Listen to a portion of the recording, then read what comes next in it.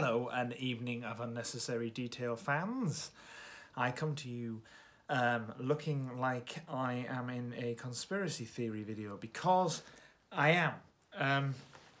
I wanted to cover this on the night, but unfortunately, because World went the way it did, I am going to do a version of what I wanted to talk to you about on the 31st of March, which is this poster. Now, this poster I became aware of when I was doing an archaeological investigation of the Manor Place baths. We were doing some historical background to understand the use of the site, and understandably, excitingly, I came across this on the internet.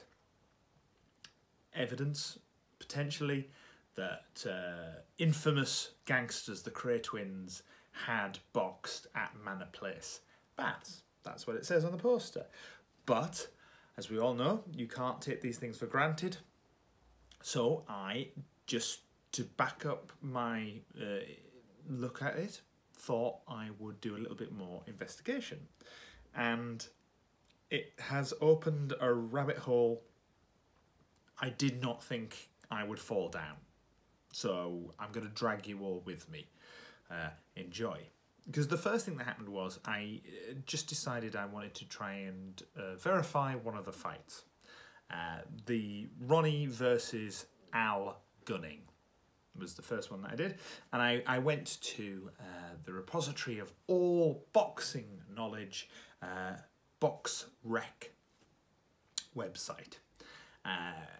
We'll get to them in a second because it's important to understand how deep this goes. So, the first thing I did is I looked at the Ronnie Kray and Al Gunning. And I looked at Ronnie's career. He had just a short number of fights. He'd only had 6 fights in his professional career.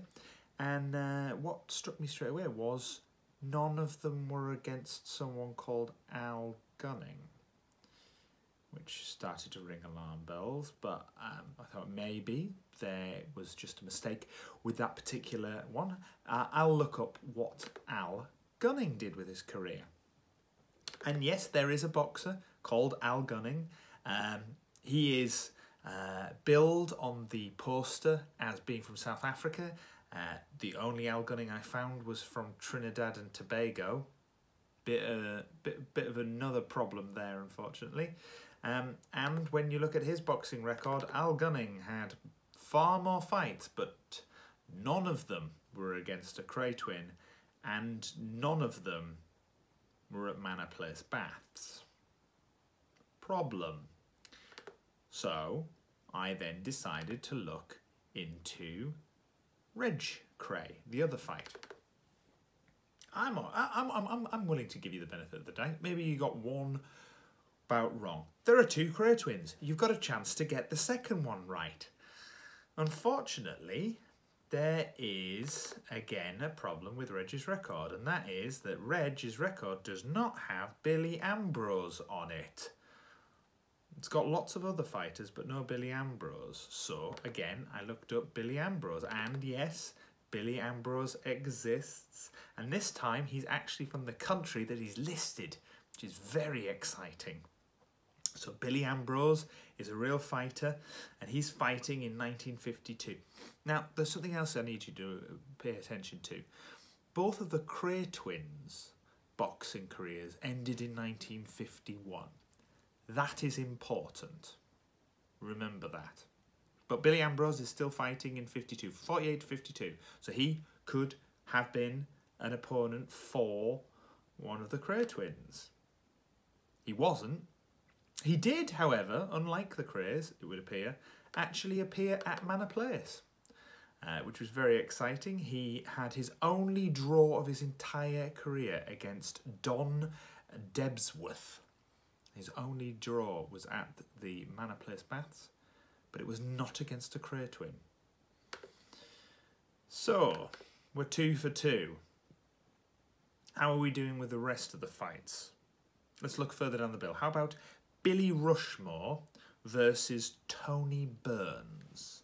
Billy Rushmore versus Tony Burns. Well, problem straight off, Billy Rushmore is not listed as a boxer. And now, I am using everything from Box Rec. I think it's fair to see, I'm only using a single source, so how good is that source? Well, Box Rec is the official keeper of records for the ABC, the Association of Boxing Commissions. Basically, they're the official recorders for all of boxing. This was not always the case. In 2005, they were up against another group called Fight Facts, and interviews were held by both of them, and Fight Facts won unanimously as to be the sole recorder. However, in 2018, with a vote of 34-2, the ABC decided to make Box Rec the sole record keeper, as you can see by this extract from their minutes. Oh, the detail. Anyway, back to the non-existent Billy Rushmore. He does not appear anywhere in their records. This is a problem, because to fight someone, they have to exist. Tony Burns, although if he was also a fictional character, maybe he's got a fighting chance. Unfortunately for Tony, he was real. He also stopped fighting in 1949, 2 years before the Kray twins started. Tricky. Maybe he was imaginary by that point. I've no evidence for this. But then I had another look at Billy Rushmore, and I think Billy Rushmore is even more troubling, because I don't think he's just fictional. I also think he's a joke, because when you look at the listing for Billy Rushmore, it says underneath it, as part of the advertisement, sadly killed his last opponent. That would be a sad thing. It would be something potentially that a boxing promoter in the 50s would put forward as being an exciting thing for the fighter to draw crowds. But then he's listed as being out of Broadmoor. The man who killed someone is listed as fighting out of a prison. You're a joke, Billy Rushmore. And I don't mean that. You're literally a joke. This poster is looking weirder and weirder. I had to look further down the card. I wanted to find out if there was anything that was real. I looked through all the fights, and then the very last one on there was the Brian Brazer versus Vic Andretti. Brian Brazer, are you real? Yes. Yes, you are real, Brian Brazer. You are onto a winner. You're already beating Billy Rushmore. Which you've already covered is very difficult to do when he doesn't exist. 9 wins, 5 losses, 5 KOs. But the important thing is, did you ever fight Vic Andretti? Yes, they actually did fight. There was only 2 small problems with that fight. Number 1, it didn't take place in the right place. And the second problem is they fought in 1964. What? Why is this lie? It's such a small lie. The whole poster is a ridiculous con. It's only being sold for £4 a pop. Not many places stock it anymore. And every match on the card is fake except for this one, which is real, but is from the wrong time period. Why go to those lengths to make... Anyway, this isn't even close to the madness that is on this poster. Because I've said a couple of times now to remember that the Kray twins only fought professionally in 1951. And that is important because this poster is constantly sold over the internet as being a reproduction from 1953. So even the listing of the poster itself says that the fights took place 2 years after the Kray twins stopped fighting professionally. And why did they stop in 1951? Because they went into national service in 1952. And when they got back from national service, they were into crime. So, either this poster is 2 years too late for the main headliners on it, or just 11 years too early for Vic and Brian, or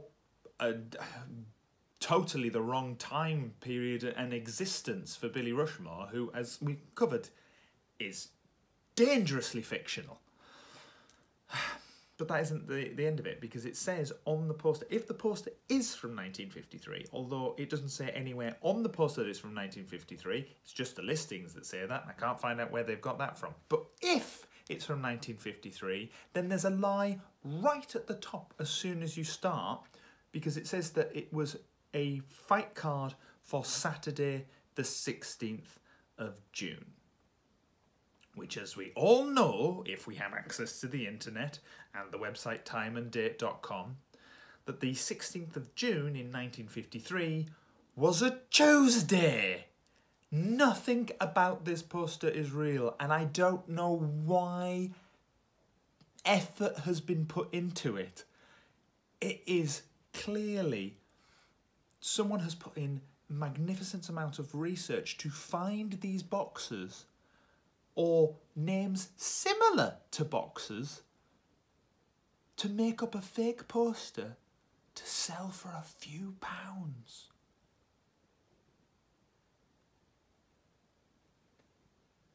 Why did you do this? Who hurt you? I need to know. Anyway, that's probably too much detail.